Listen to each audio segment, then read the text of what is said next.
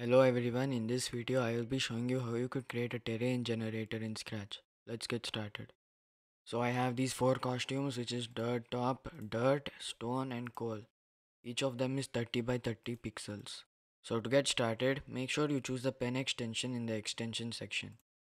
Then create a new variable called pixel, and then let's create a new block called generate terrain, and make sure to run without screen refresh.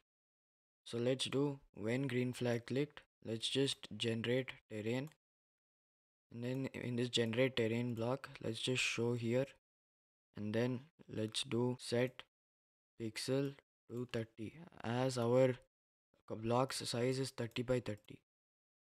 After that, let's just go to x minus 225 and then y minus 165, which is right over here. So then let's do switch costume to coal as it is the bottommost block in this case, and then let's do repeat pick random 1 to 2, and then after that let's just stamp here and then change y by pixel, which means it's going up to the next block.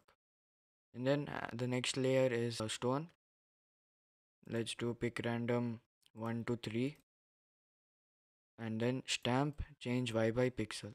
So this 1 2 3 is how many blocks of stone will be there, and it picks that randomly. So then after this, the next layer is dirt, and for this let's do 2 to 3, and then after dirt, let's just switch costume to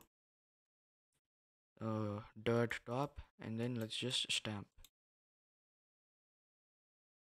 So if you run this, you get one line of blocks here. Also make sure to do erase all in the beginning.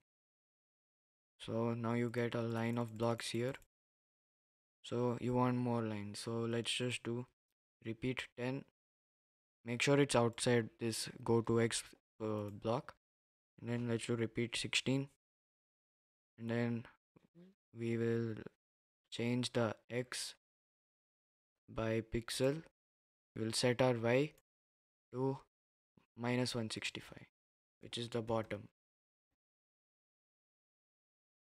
And then at the end, let's just hide the main sprite, as we want to show only the pen stuff, as the pen stuff is what is stamped. So yeah, let's just hide this pixel variable, and there you go, terrain generator. If you learned something new, make sure to leave a like and subscribe. Thank you guys for watching.